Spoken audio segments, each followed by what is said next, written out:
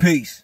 So first off, black, colored, Negro, Afro-American, African-American, and any other misnomer, nigger, jigaboo, spoon, spook, coon, so on and so forth.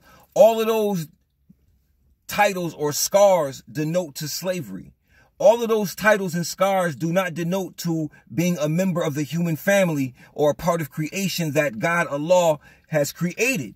God Allah has made man into nations and tribes specifically so that they would know one another. When you look at the Holy Bible, when you go into the Holy Bible, it is nothing more than nations and tribes. There are no white men, no red men, no yellow men, or no black men in the Bible. There are nations and tribes. There's the Philistines, the Amorites, the Canaanites. You know what I'm saying? There's the Jebusites and the Philistines and the Assyrians and so on and so forth. These are nations, right? So it's the same thing. So when you look at, quote unquote, the condition of the so-called black man or black woman or colored man and colored woman and Negro, ask yourself, how come every 20 or 30 years we had a name change? You know what I'm saying? It was colored at one time. It was Negro at one time. It was black at one time. And it still is. And it's African American now. And even in the transition of those scars that were put on us through the annals of slavery, those scars even had conflicts within our own makeup as a people. You had some who were Negro, or pardon me, who were colored, and when the word Negro came out, they would fight and argue over being called colored versus Negro. Don't call me a Negro because I'm colored. And it's the same thing when black came. Don't call me black, I'm a Negro, and don't call me a Negro, I'm black. So on and so forth. So it's the same thing. You fighting over terms, slave labels that were given to you by a slave master and in a system of oppression consistently. But what happens is that is easily done when you lack an identity. When you don't have an identity, it is easy to give someone who doesn't have an identity or even acknowledges the ideal of an identity or a nationality. It is easy to give them something else. It is easy to turn them into a made man. See, you got to remember, the European, those who put in the ideal of race, which is a socially man-made construct, because God never made a white man, a red man, a yellow man, or a black man. That came together in the 18th century from Germany, a racial construct based on a Hindu caste system. You understand what I'm saying? So that color scheme was based from a Hindu caste system, and it was placed and utilized in America for the concept of Europeans to preserve themselves. They made up the concept of race to preserve them, to survive, and to create a society for themselves. And that was a psychology as well in the process. So by utilizing white, black, red, yellow, that created a hierarchy, with white being at the top and black being at the very bottom. And this was implemented during the time of slavery by the Freemasonic slave masters. They were Freemasons, so they utilized this science as well. And they placed it on us. They stripped us of our nationality. They cut down the cherry tree. I'm sure some of us may remember the story in school about George Washington not telling a lie and he chopped down the cherry tree. Well, the cherry tree is Masonic symbolism for a flagpole or a flag.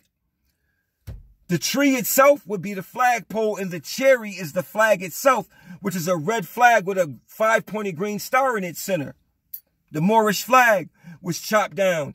This is how the nationality was stripped away, when they chopped down the flag and then removed the national names and the principles of our people and threw us into slavery, and utilized the whole process of a breaking system, as well as utilizing the degrees of their Freemasonry penalties to practice and perfect on us the first 3 degrees and the first 3 penalties: the cutting of the neck, the cutting of the abdomen and opening up of the inner organs, the cutting out of the heart, and so on and so forth, the removal of the tongue.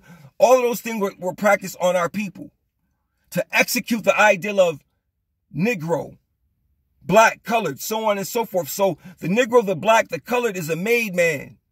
He's not something that Allah created. He's a made man, and made through slavery and made through the European. Black, according to science, means death. What type of science does it mean? What type of science is it that black means death in it? It is the science of European psychology. When you look up the words or definitions in the dictionary, those words are defined by the European themselves, which is why the word white means godly, purity, you know what I'm saying, and angelic, innocent, clean, you know what I'm saying, pretty, you know, all of those beautiful things. And then the word black means dismal, gloomy, evil, dark, so on and so forth. These are descriptions. These do not fit the attributes or the national name that Allah put upon you because of the land and so on and so forth that you are attached to.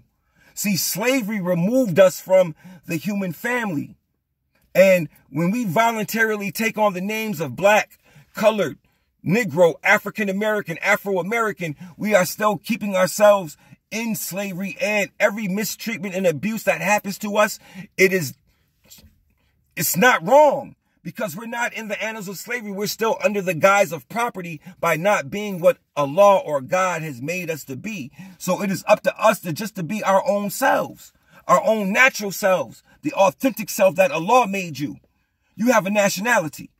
You're not black, colored, or how can you be an African American when there's 54 countries in Africa?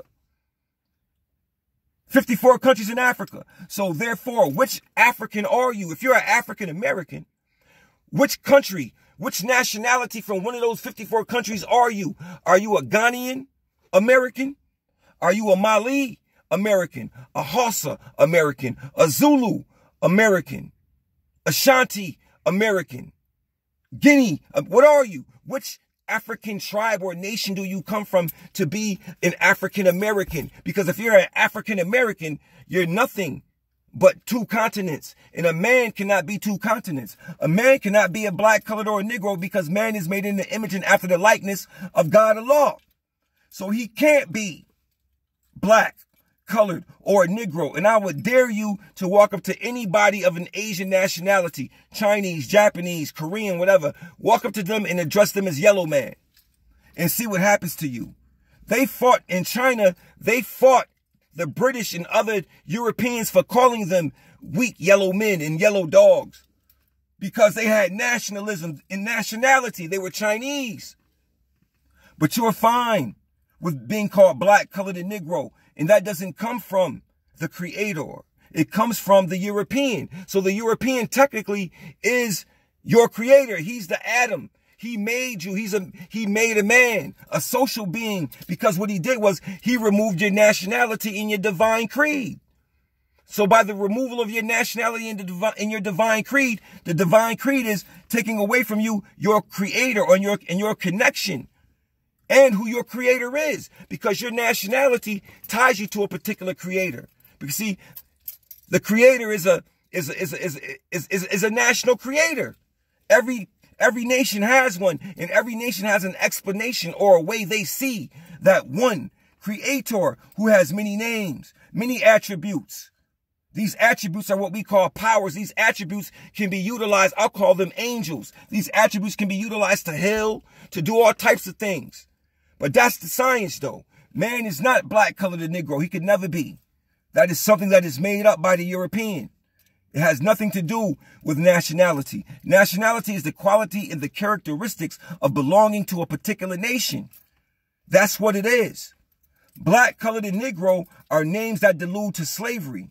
And these names will keep you enslaved. Yeah, you will seem to have a semblance of freedom, but the freedom is only so much when you think about it. You understand? Because it could be so much greater, but the reality is that we are not black, colors, and Negroes. Those names were given to us during the times of slavery.